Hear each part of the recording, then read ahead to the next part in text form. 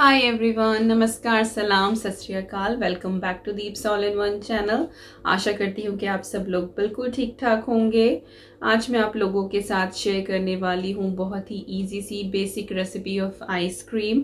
इस रेसिपी को आप चाहें तो जिस तरह से भी मॉडिफाई कर सकते हैं। इसमें आप फ्रूट्स के पल्प ऐड करके इसको किसी भी तरह की फ्रूट आइसक्रीम बना सकते हैं। आप चाहें तो थोड़ा सा कोकोआ पाउडर डालकर इसको चॉकलेट आइसक्रीम बना सकते हैं। तो मैं बहुत ही बेसिक रेसिपी आज शेयर करूंगी और उसको आप जैसे चाहें उस तरह से इसके साथ खेल सकते हैं। और मैंने अभी कुछ दिन पहले कुल्फी की भी वीडियो डाली थी और आप लोगों को बहुत पसंद आई थी। वो बहुत सारे लोगों ने ट्राई भी किया है और बहुत सारे पिक्चर्स भी मुझे भेजे हैं। तो अगर आप आइसक्रीम की भी ट्राई करें रेसिपी तो पिक्चर्स शेयर करना बिल्कुल ना भूलें। मेरा इंस्टाग्राम हैंडल है Deep's all in one channel, link आपको डिस्क्रिप्शन बॉक्स में मिल जाएगा। और आज बिल्कुल सुबह सुबह का टाइम है, अराउंड 9 हुए हैं और बेटी की फरमाइश थी कि आज स्कूल से आने के बाद उनको आइसक्रीम खानी है। तो मैंने अभी सारा काम छोड़कर यही सोचा कि पहले आइसक्रीम बना लेती हूँ ताकि जब तक वो स्कूल से आए वो सेट हो जाए। तो चलिए क्विकली मैं आपको दिखा देती हूँ कि क्या क्या इंग्रेडिएंट्स हमको चाहिए। तो ये हैं 3 चीज़ें जो हमें आइसक्रीम बनाने के लिए चाहिए। सबसे पहले तो क्रीम, आप किसी भी ब्रांड की क्रीम ले सकते हैं। कोशिश करें कि फुल क्रीम हो, डबल क्रीम हो, जिसमें अच्छा खासा फैट हो। कभी भी सिंगल क्रीम से आइसक्रीम ना बनाएं तो टेस्ट अच्छा नहीं आएगा। तो किसी भी ब्रांड की आप डबल क्रीम या जिसको विपिंग क्रीम भी बोलते हैं, जो विपिंग के लिए या कुकिंग के लिए यूज़ होती है, आपको वो क्रीम लेनी है। और हर सुपरमार्केट में, डेयरी आयल में ये अवेलेबल है, सब जगह मिल जाती है। साथ ही आपको चाहिए स्वीटेंड कंडेंस्ड मिल्क, और ये थिक मिल्क होता है जिसमें चीनी मिली हुई होती है और ये भी हर जगह मिल जाता है और आपको चीनी वगैरह की कोई ज़रूरत नहीं पड़ती है, ये ही काम कर देता है। तो स्वीटेंड कंडेंस्ड मिल्क। साथ ही आपको चाहिए वनीला एक्सट्रैक्ट, क्योंकि मैं वनीला आइसक्रीम बना रही हूँ। आप कोई और एसेंस भी यूज़ कर सकते हैं, लाइक रास्पबेरी, स्ट्रॉबेरी, जो भी आप चाहें, या फिर आप फ्रूट्स के पल्प मिलाकर भी यूज़ कर सकते हैं इसमें। तो जैसे चाहें आप इस तरह से मॉडिफाई कर सकते हैं। और ये जो क्रीम का पैकेट है, ये 500 ग्राम का पैकेट है, इसका मैं हाफ पैकेट यूज़ करने वाली हूँ। तो ये मुझे चाहिएगा 250 ग्राम। और ये जो कंडेंस्ड मिल्क की कैन है, ये भी आई थिंक 397 ग्राम की है। इसका भी मैं हाफ लूंगी, हाफ कैन लेनी है। तो आधा आधा लेना है इन दोनों का। और थोड़ा सा वनीला एक्सट्रैक्ट, लाइक 1 टीस्पून के करीब ही होगा। और जो एग्जैक्ट कप की मेजरमेंट है वो मैं डिस्क्रिप्शन बॉक्स में लिख दूंगी, तो आप एक बार डिस्क्रिप्शन बॉक्स जरूर चेक कर लें।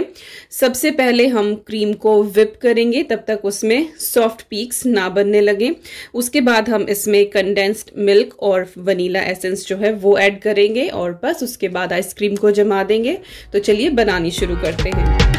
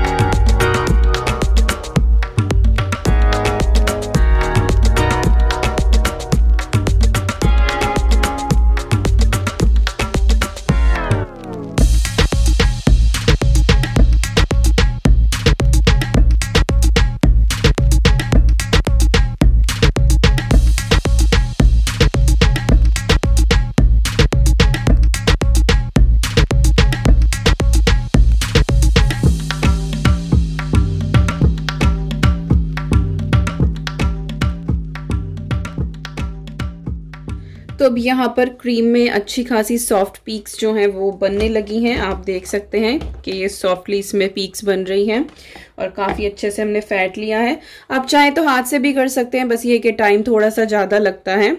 अब इस पॉइंट में मैं इसमें कंडेंस्ड मिल्क ऐड कर दूंगी और हाफ कैन के करीब मैं इसमें ऐड कर रही हूँ। आप थोड़ा कम ज़्यादा भी कर सकते हैं, जितनी आपको शुगर पसंद हो उस हिसाब से आप कर सकते हैं।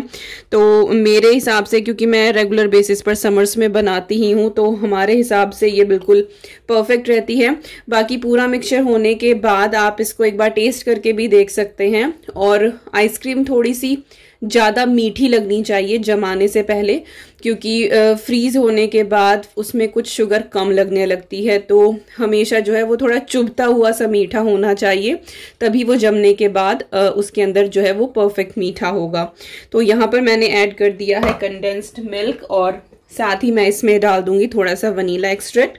तो मेरी वनीला आइसक्रीम बनके तैयार हो जाएगी। और 1 टीस्पून ही बहुत होता है, इससे ज़्यादा नहीं डालना है। और इसके बाद हम इसको एक बार फिर से फेंट लेंगे, तब तक कि थोड़ी सी हार्ड इसकी जो पीक्स हैं वो ना बनने लगें।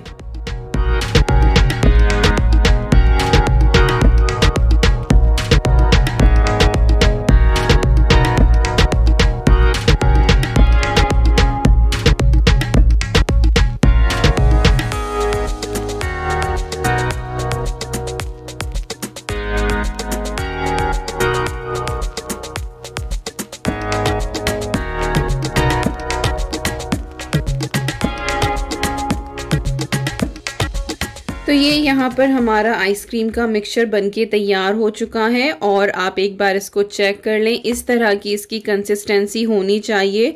इसको आप बिल्कुल बहुत ज़्यादा ना फैट दें, कहीं ऐसा ना हो कि जैसे केक की फ्रॉस्टिंग बनाते हैं आप उस स्टेज तक इसको कर दें, उतना नहीं करना है। अदरवाइज उसमें फिर उसी का टेस्ट आएगा, आइसक्रीम वाला टेस्ट नहीं आएगा। तो बस इस तरह की इसकी कंसिस्टेंसी रखनी है कि इस तरह से ये इजीली ड्रॉप हो जाए। और बस अब इसको आप किसी भी मोल्ड में सेट कर सकते हैं। अगर आपको कुछ कुल्फी के जो मोल्ड आते हैं उनमें डालना है उनमें कर सकते हैं। मैं नॉर्मली जो आइसक्रीम है वो एक स्क्वायर बॉक्स जो होता है वो उसमें जमा देती हूँ, क्योंकि फिर मोस्टली हम लोग आइसक्रीम कोन के अंदर डाल के खाते हैं, या कभी कभी वैसे भी खा लेते तो स्क्वायर पीसीज इजीली निकल जाते हैं। तो जैसे चाहें आप इसको जमा सकते हैं। मिक्सचर ये हमारा रेडी है। और अगर आप किसी और फ्लेवर की बनाना चाह रहे हैं तो जब ये मिक्सचर आपका तैयार हो जाए, इस स्टेज पर आप इसमें अलग फ्लेवर्स डाल सकते हैं। जैसे कि आप मैंगो का पल्प यहाँ पर ऐड कर सकते हैं, पान की प्योरी ऐड कर सकते हैं, चीकू का डाल सकते हैं, और स्ट्रॉबेरीज जो होती हैं उनको पीस कर छान कर वो आप इसमें ऐड कर सकते हैं। छानना जरूरी है स्ट्रॉबेरीज को, क्योंकि उनमें बीज होते हैं। तो वो इस स्टेज पर आप इसमें मिला दें और एज यूजुअल जैसे जमाते हैं उस तरह से आप आइसक्रीम को जमा दें। That's it, it's so simple. और बाहर की आइसक्रीम आप फिर कभी नहीं खाएंगे जब आप ये वाली आइसक्रीम एक बार बनाकर खा लेंगे तो।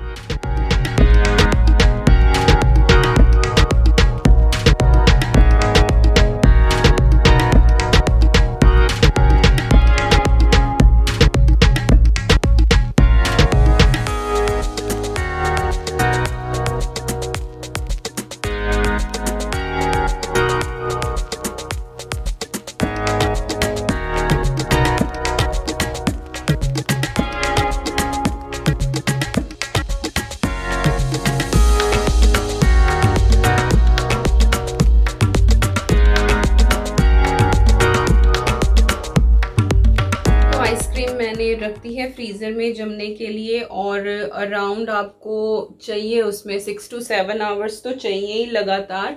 पावर कट नहीं होना चाहिए बीच में, और 6 to 7 आवर में आपकी आइसक्रीम जो है वो बिल्कुल परफेक्टली डन हो जाती है। तो अब मैं मिलूंगी आपसे शाम के टाइम आइसक्रीम के साथ, स्कूप आउट करके कोन में डालकर यमी यमी आइसक्रीम। और समर जो है पिछले 4-5 दिन से यहाँ पर आ गई है, टेम्परेचर अच्छा खासा जा रहा है। तो धूप के टाइम पर इस तरह गर्मियाँ होती हैं तो ये सारी चीज़ें खाने का मज़ा ही अलग होता है। मेरी मम्मी बहुत डिफरेंट स्टाइल की आइसक्रीम बनाती हैं, क्योंकि पुराने टाइम में इतनी सारी चीज़ें तो नहीं मिलती थी, ना कंडेंस्ड मिल्क था, ना इस तरह से क्रीम अवेलेबल थी। तो मम्मी का एक अपनी रेसिपी है, तो जो भी चीज़ घर में होती थी उनसे मिलाकर वो बहुत अच्छी आइसक्रीम बनाती थी। और मोस्टली हम वो आइसक्रीम सुबह के टाइम खाते थे, और सुबह के टाइम इसलिए खाते थे क्योंकि सुबह के 4 या 5 बजे जो है वहाँ पर पावर कट हो जाता था, लाइट चली जाती थी, और फिर 10-11 बजे के करीब लाइट आती थी। तो मम्मी शाम को जमा के रखती थी, तो सुबह तक फिर जब पावर कट होता था तो वो पिघल जाती थी। तो हमने बहुत बार संडेज को सुबह के टाइम पर आइसक्रीम और कुल्फी खाई है। अगर आपको मम्मी की रेसिपी चाहिए वो वाली तो प्लीज़ मुझे कमेंट करके ज़रूर बताइएगा। बहुत यमी बनती है। मैंने बस एक ही बार बनाई है यहाँ पर, और अद्वी ने तो नहीं खाई है वो अभी तक, उसके सामने नहीं बनाई है। अद्विक के पापा को काफ़ी पसंद आई है, तो साहब को अच्छी लगी। मुझे तो एज़ यूजुअल पसंद है ही, मम्मी इतनी अच्छी बनाती हैं, तो वो भी मैं ट्राई कर सकती हूँ अगर आप चाहें तो। और यस, अब मैं करती हूँ बाकी घर का काम। बहुत काम है, इस काम से निकलो उस काम, उस काम से निकलो वो काम। काम तो ख़त्म ही नहीं होते हैं हमारे, सारा दिन कितने काम रहते हैं, सीरियसली बहुत काम है। तो चलिए अब मैं फटाफट काम निपटाती हूँ और आपसे मिलती हूँ शाम के टाइम आइसक्रीम के साथ।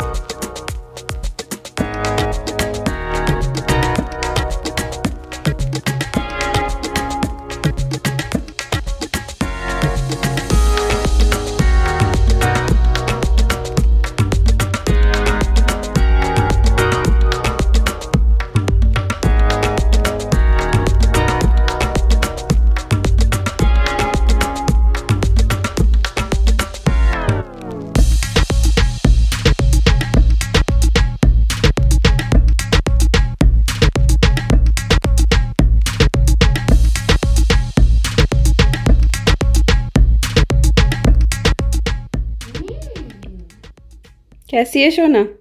यम्मी। यम्मी है? अच्छी लगी? Wait, is it that Indian kind of ice cream? No, it's not Indian ice cream. But it tastes just like it. Are you tricking me? I'm not. Indian ice cream खानी है, नानी वाली ice cream.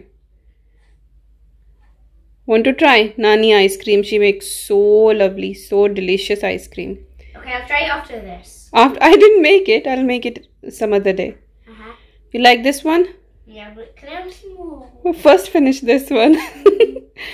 Okay? All right. So yes, यही थी मेरी आज की video. I hope आप लोगों को पसंद आई होगी। अगर आप ये आइसक्रीम की रेसिपी ट्राई करें तो प्लीज़ मेरे साथ पिक्चर ज़रूर शेयर करें इंस्टाग्राम पर। मेरा इंस्टाग्राम हैंडल है Deep's all in one channel. अगर ये वीडियो पसंद आए तो प्लीज़ इसको लाइक देना बिल्कुल ना भूलें। शेयर करें अपने फ्रेंड्स और फैमिली के साथ। और अगर आप मेरे चैनल पर नए हैं और अगर अभी तक सब्सक्राइब नहीं किया है तो please consider subscribing. It's completely free and it means a lot to me. हमारी फैमिली अराउंड 247K की हो चुकी है। जल्दी से 250K करा दीजिए। It really means a lot. एक बड़ा माइलस्टोन है मेरे लिए, आपके लिए भी। हमारी फैमिली जो है वो बढ़े तो और भी ज़्यादा अच्छा लगेगा। और बच्चों को जब भी आप इस तरह आइसक्रीम सर्व करें, आप सेम आइसक्रीम को डिफरेंट तरीके से सर्व कर सकते हैं। जैसे आज मैंने रोज सिरप डाल दिया है, कई बार मैं लिक्विड चॉकलेट डाल देती हूँ, कई बार फ्रूट्स में कट करके डाल देती हूँ ऊपर, और टूटी फ्रूटी डाल देती हूँ। तो बहुत सारे तरीके होते हैं सेम चीज़ बच्चों को अलग अलग तरीके से देने के, तो उनको पसंद भी आती है। तो यस, यही थी आज की वीडियो। आई होप आपको पसंद आई होगी। फिर से मिलते हैं एक और नई वीडियो के साथ आपके अपने Deep's all in one channel पर। Thank you so much for watching. Lots of love to you all. Bye bye.